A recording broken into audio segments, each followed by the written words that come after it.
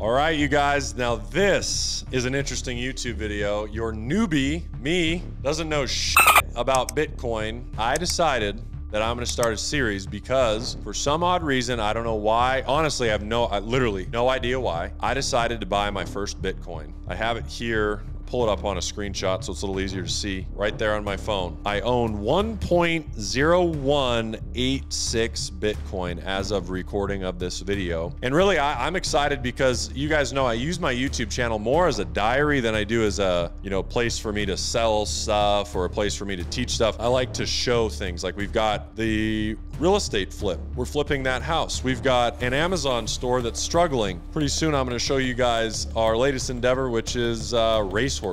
Now we've got cryptocurrency, Bitcoin, and what my intention is in today's video is to explain to you my strategy as a newbie to scale into Bitcoin. I'm going to risk approximately, the worst case scenario in this video is I'm gonna lose $40,000. The best case is I'm gonna make a bunch of money. So here's my strategy. I looked at the Bitcoin rainbow chart. I'll have it pop up here. And this rainbow chart has been in a range for years. And just previously in this last few weeks, we actually exited the bottom of the rainbow chart. And the rainbow chart V2 is now coming out and all that sort of stuff. But we've exited the bottom of this chart. And at that time, I said, extreme fear is upon us. People are really worried about Bitcoin. Some of you guys have probably seen FTX and that whole debacle showing and proving that even regulated exchanges are not trustworthy. I figured there's enough fear in the market right now that this feels like a time for fear, a time for me to get greedy and start to buy. So here's my strategy. This is a short video to explain it. I'm gonna start to buy at 16,000. I bought one Bitcoin. I plan to employ a $4,000 buffer strategy. What this means is if Bitcoin drops another $4,000, at $12,000,